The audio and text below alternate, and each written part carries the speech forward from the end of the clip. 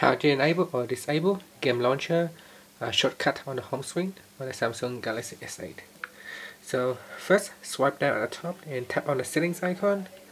From here, tap on advanced features. Then here, tap on games and tap on the game launcher switch. This will add the shortcut to your home screen. At the moment it doesn't have any game launcher because I just switched it off.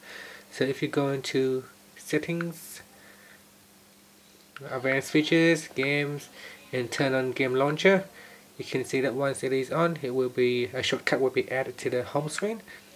And from here, it's got a game launcher. You can tap on that and it will launch. And here we already have one game installed on the phone.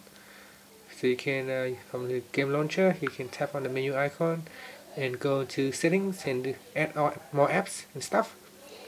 So from here you can launch the games, and that's it. That's how you can add a game launcher shortcut to the desktop.